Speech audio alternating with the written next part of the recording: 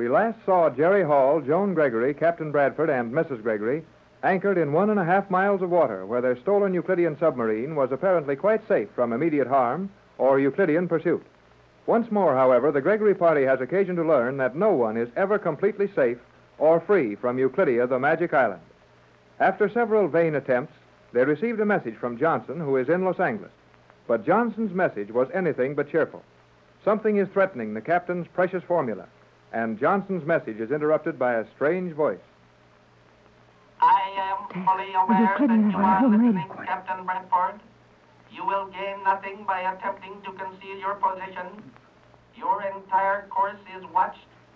I will give you 10 seconds to answer me. 10 seconds for the combination of the vault where your formula is kept. Think rapidly, Captain Bradford. You have only 10 seconds. Tex, will you answer him? Don't do it. He's bluffing. I think we may safely defy him. We'll risk it, and we won't answer him. But he's had 10 seconds. What can he do to us? We'll know in a couple of seconds. You have had your chance. Now you will never see your homes again, nor will you return to Euclidia. You will never leave the floor of the ocean where your submarine now lies. You have failed.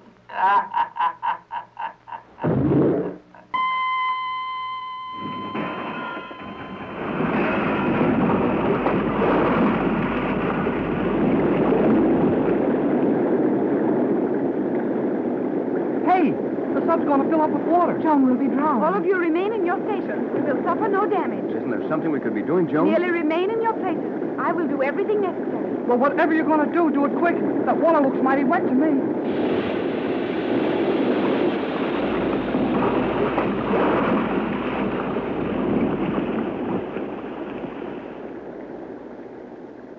We are now quite safe.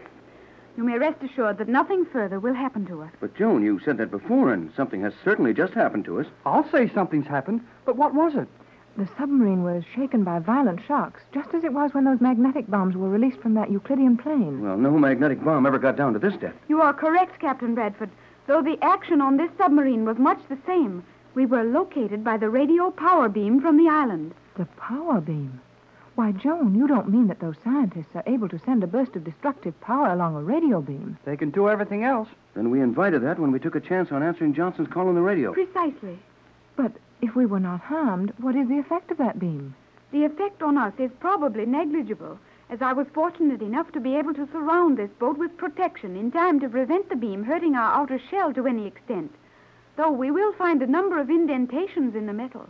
You mean that radio beam thing hit us hard enough to put dents in the side of this submarine? Precisely. But, Joan, that would mean that the force of that radio beam was greater than the pressure of this water at a depth of 9,000 feet. It was considerably greater. Well, golly whiskers.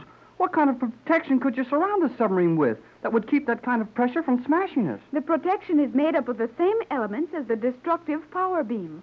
I merely released several of our magnetic bombs on the course to Euclidia, and the explosion you heard was the meeting of the magnetic bombs and the power beam from Euclidia. But, Joan, that Euclidean we heard threatening us was in Los Angeles.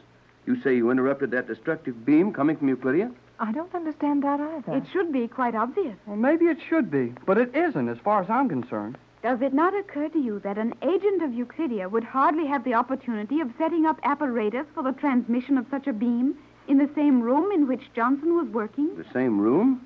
Yes, Tex. Joan must be right. We heard Johnson's voice.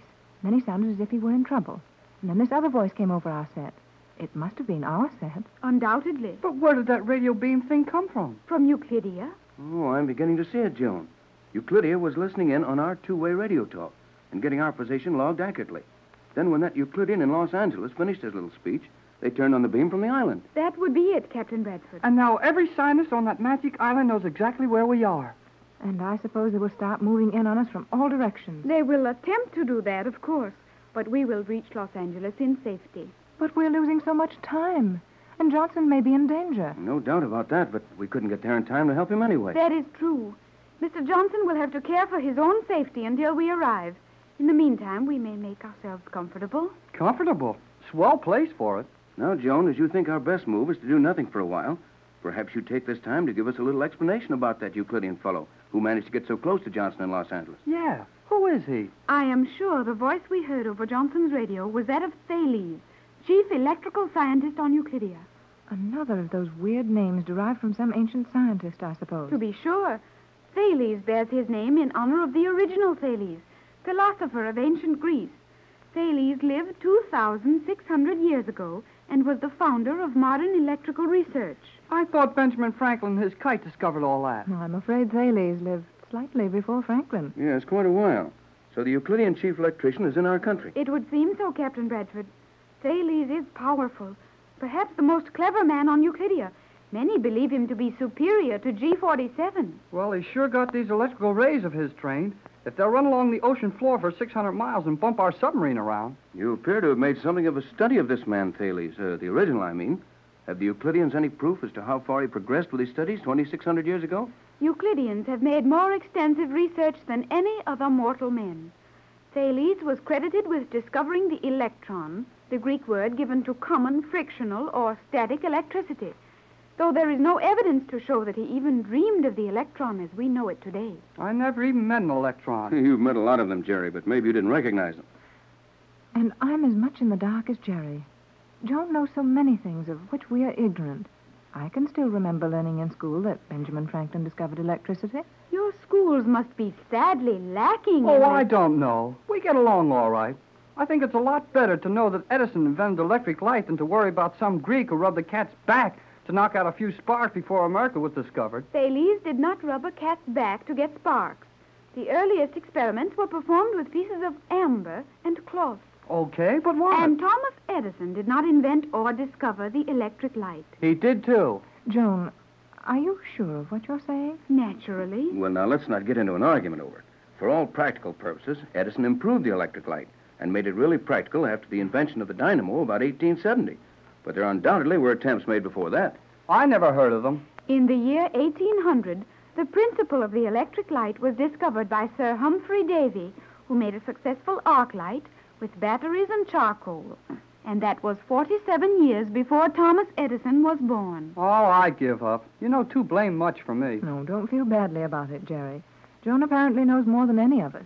But we can do nicely in our world without quite so much knowledge. You mean we will do nicely in our world when we get back to it.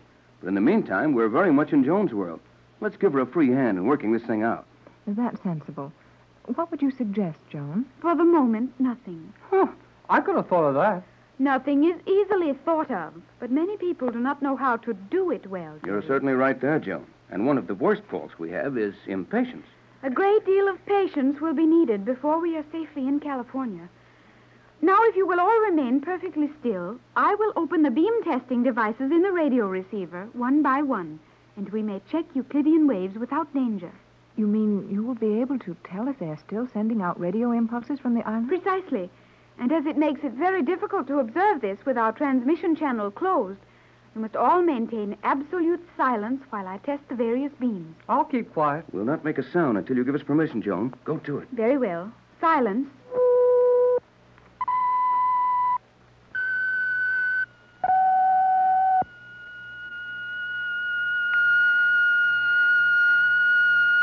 Hey, my ears!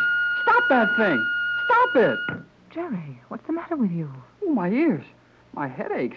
Gosh, that noise. I didn't hear anything to make your headache, Jerry. Just one of those carrier waves Joan tuned into. No, it wasn't. Gee, my head still aches. It's that same note. You remember, Joan? Yes, Jerry, I remember. But you have forgotten. What did I forget? To remain silent. Now our position is definitely established on the island. Oh, Jerry, they heard you over the radio. Oh, yeah. I guess they did. How quickly did you shut off the microphone? Almost instantly. But Jerry's voice undoubtedly was registered at Euclidia, and probably with Thales on the mainland. Now they will know we have not moved since our last message. Oh, gee. I'm sure sorry. But I couldn't stand that one sound hammering in my ears. I don't understand about that, Jerry. I will explain it in a moment. First, I will refuel and get the submarine in motion. Our progress will be slow, but at least we may change our position a fraction of a minute in latitude.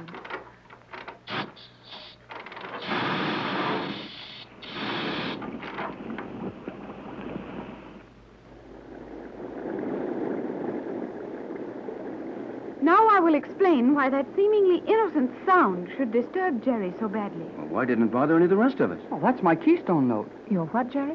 Joan can tell you better than I can. Jerry and I have neglected to explain one Euclidean experiment we witnessed on our way to this submarine. You two managed to learn something every time you get lost on that island. All Pat and I saw was a bunch of doors that we couldn't manage. Well, we got mixed up in them, too. It was when we opened one of them that we heard the old deaf guy practicing music. A deaf man practicing music? I will explain it. We accidentally opened the door of the musical laboratory where Octavo was conducting his experiments. Was that his name, Octavo? For Octavius, who was credited with arranging the musical scale? Mother, you knew. Well, we have learned one or two things, Joan, but go ahead. Jerry and I stood in the doorway, observing the old man as he tapped on vessels containing varying levels of water, sounding a true note with each. At last, he struck the note to which Jerry's consciousness is tuned. And Jerry had a severe headache. Yeah, just like I had when that note came out of the radio. That is being done deliberately? Well, I'd say so. Same principle as a musical note wrecking a bridge, isn't it, Joan? Precisely. And while Jerry may be uncomfortable from the effects of his note, I think we have nothing to fear unless they discover the keystone note of this submarine. Joan, they might find a note which would destroy this boat. More than that, they are sure to find it. Our only hope is to reach Los Angeles before they succeed. And if we don't make it in time? Then a single note of music will end this voyage.